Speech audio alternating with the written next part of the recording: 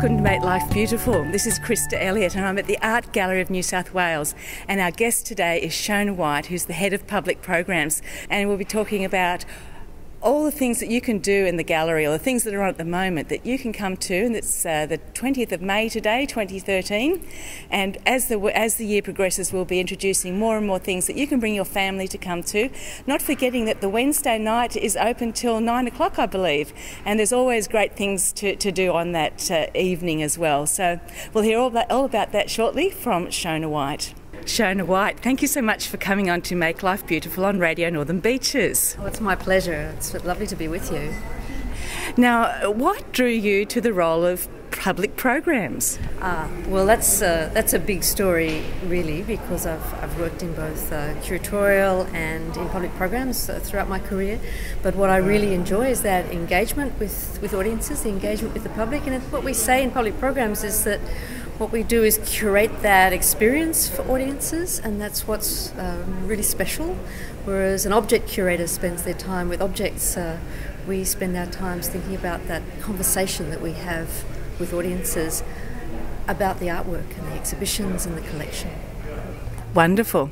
Now, you've got some very special exhibitions on at the moment. Would you like to tell us about the most famous one that's on? Well, the most famous one, which is of course 92 years old, is the Archibald Prize, and it's a very exciting exhibition that comes around every year, of course. It's always run with the Wynn Prize and also the Sulman Prize, and I think the three of them really fill it out to be a very beautiful exhibition to look at, because of course you've got the wonderful portraits from the Archibald Prize, and then in the Wynn you've got beautiful landscapes, which are always something extraordinary. And the Wynn Prize is about landscapes and also about sculptures as well, so an interesting mix of media there. And then the Sulman Prize is about genre. It's called genre painting, but that basically means something that sort of tells a story from life in some way. And they tend to be pretty inventive, those paintings. So the three together are really strong, but of course the drama is in the Archibald Prize. Everyone comes to the Archibald Prize. So Sheona White from the Art Gallery of New South Wales is the Head of Public Programs, and we're fortunate enough here in Make Life Beautiful to be in the Archibald exhibition. And Sheona's going to speak to us about one of the runners-up, whose name is Fiona Lowry. So Sheona, tell us about Fiona's work. This is a beautiful work by Fiona Lowry, who has been winning prizes for a while now. She has this distinctive style which is quite ghostly in a way, and very, very beautiful. She has chosen as her subject Shaun Gladwell, who's a contemporary Australian artist whose media is video, these really interesting videos, and he's now an internationally acclaimed. He's this huge artist all around the world, so it's pretty rare that we get to see him back in this country. But as with the Archibald Prize, the sitter has to actually sit for the artist. They have to have had at least one sitting.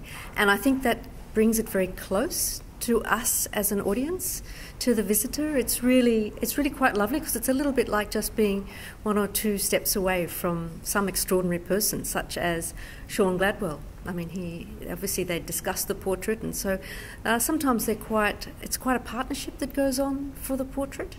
Especially interesting, I guess, when you've got two artists and they would have discussed how it might look and what it might be like, and so it's this sort of beautiful kind of collaboration, and also that sense that you're quite getting some special insight into this Australian artist who's now just so internationally famous. Fiona achieves this really quite distinctive effect that she has in her painting by using an airbrush technique, and although it's airbrush, you can see underneath that technique that she's using some very strong drawing as well.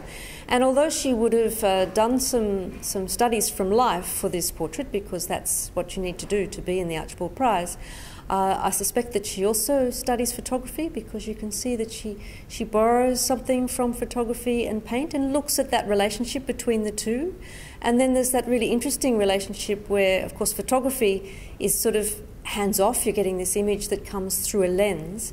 And then with airbrush technique, it's not the same as a paintbrush, where you've got this sort of almost like the thumbprint on the canvas kind of style. It's sort of almost slightly removed in some way, and I think that this adds to that beautiful ghostly quality that she manages to capture, which, as I say, I think is underlying some very beautiful drawing.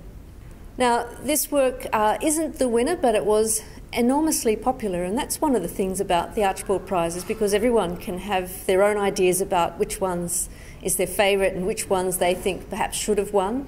The People's Choice, which has just been awarded now, was quite different to the one that the trustees, who are the judges of the prize, have awarded. And one of the lovely things is that everyone comes in and has this very, very personal relationship with each of these portraits. And so this one was a runner-up. It came second, or was highly commended, but it didn't come first. But it is enormously popular, and people really enjoy this painting. But you too can come in and see which one you like this year, and whether you think that the trustees or the judges got it right this time. Well, as you know, last week we interviewed Mathew Lynn about his work, which is a portrait of Tara Moss.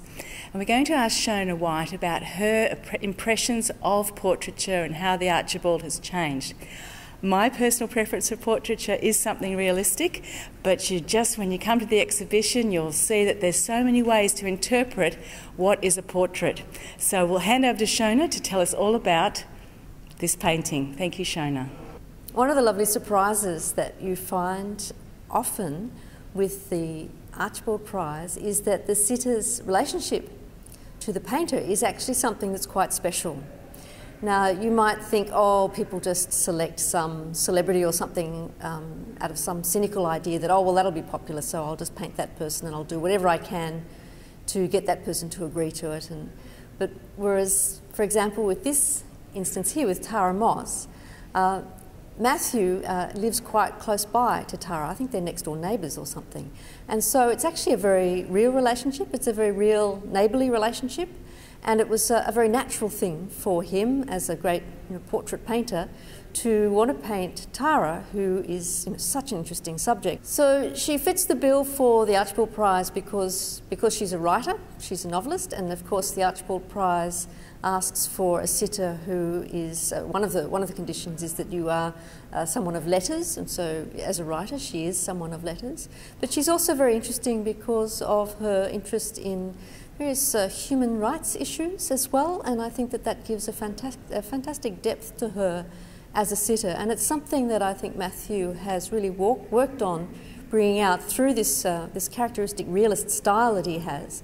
It's a very beautiful style. It's really very skilled, and he's developed it over the years to some great effect. And I think in this case here, it's a beautifully sympathetic portrait of Tara Moss, his friend and neighbour.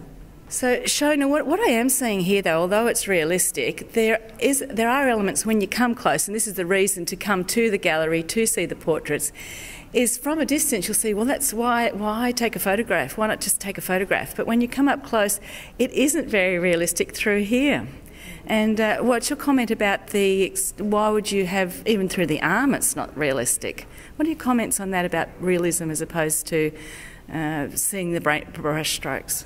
The brushstrokes of the artist are so important to a painting because it gives it that enormous evocative character that you don't get from a magazine photograph, for example, which is always so perfect and smooth, and there's every sort of detail is mapped out.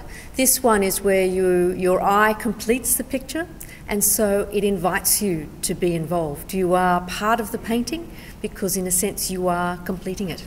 So your very presence here is a part of the painting, and that's what makes it so beautifully special, I think. Fantastic. Well, let's go to the next painting. I can't wait. So, Sheona, this is such an interesting painting. Of course, you can see why it won. It's just unbelievable. And again, the reason to come to the gallery is so you can see for yourself the time that must have been spent into creating this painting. Dot by dot by dot, I'm assuming. It just wasn't splattergun, it was point by point by point. Kathryn Barton has, I mean, from what I understand from what she's talked about, the way that she works, is she certainly has an idea of where she wants to go with it, but it is also like a living process. So she gets into a kind of a zone, and it's with that repetition of making something, which we'd all know to a point. If you've ever made something, if, you know, like you've ever done any knitting, or you've ever made something out of woodwork or something, there's something in the very process of making that puts you into a very particular headspace. And she goes with that, and then the painting develops and grows a life of its own in a certain way. But of course, it's a portrait, so she had an idea of where she was going with it. And she, again, this is a lovely example of two artists collaborating in a sense, because there was a conversation that they had about this portrait, about the making of the portrait. And she was asking him, you know, what sort of animal, if he was an animal, what sort of animal would he be? And this is why you have this extraordinary wild cat.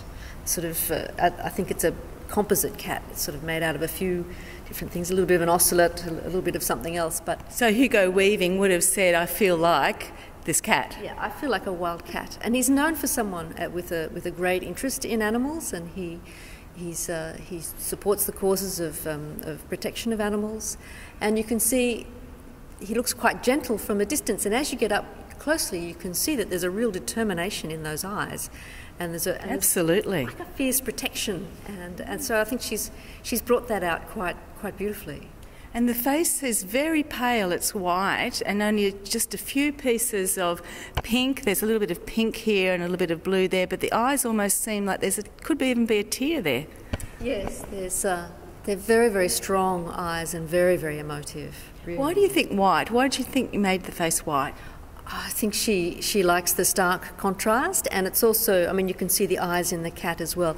Distinctive in her work is eyes. Eyes are obviously really potent vehicles for the symbolism that she's conveying, and also she uses animals and she uses plants, and then she uses this patterning, dotted patterning effect with all of her work, which is again quite characteristic. You can always pick a Kathryn Barton.